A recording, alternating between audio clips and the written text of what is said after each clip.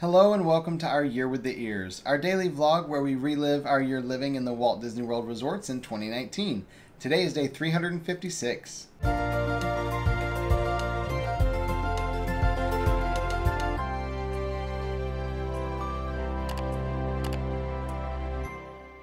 We woke up this morning here at Wilderness Lodge, got ready for the day, and headed up to club level. We did have breakfast and then stayed here in the lounge doing a little bit of work until they were serving lunch around 11 o'clock. We made ourselves some little to-go bags to take with us of the little snacks they have.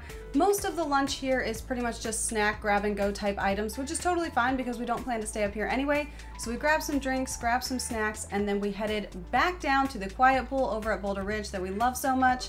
We were hanging out here for just a little bit until it started raining, which was funny because there weren't that many people out here to begin with, and now there's nobody out here because it was raining on us. So we stayed underneath the shelter, but we were really enjoying the day, so we didn't want to go in just yet. We stayed here working until it was dinner time, and we headed back up to the club level lounge, wanted to see what kind of food they had, and I was very excited that tonight they brought back the pulled pork. This is one of my favorite nights at Wilderness Lodge club level. They also had the kids pasta that Alyssa loves so much, a soup of the day, and different hors d'oeuvres, and then of course all the different meats and cheeses. Lots and lots of food to choose from here. We made ourselves some plates and took them over to our table, sat down at our table, started eating, and then out of nowhere, Chip and Dale came up to club level and started helping the concierge pass out papers to the guests up there. They had a PhotoPass photographer up here, so we were able to get lots of pictures with Chip and Dale. There was basically no one up in the lounge, which was really unusual, especially for dinner time, because that's the main meal of the day. So we were able to spend lots of time taking tons of pictures with Chip and Dale.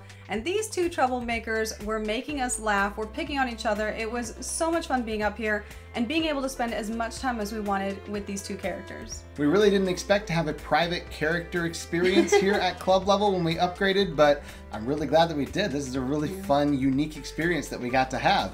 We stayed up here in the lounge finishing off our food and just kind of hanging out. I was working over there at the table in the corner until it was time for desserts. We went in there to get some dessert, and I was very excited to find that not only did we have one of my favorite dinners, we also have one of my favorite desserts with the mixed berry cobbler tonight. Of course, they also had some cupcakes and cookies, and they had the chocolate whiskey cake shooters that Alyssa really likes, but I was most excited about that cobbler. It is so good.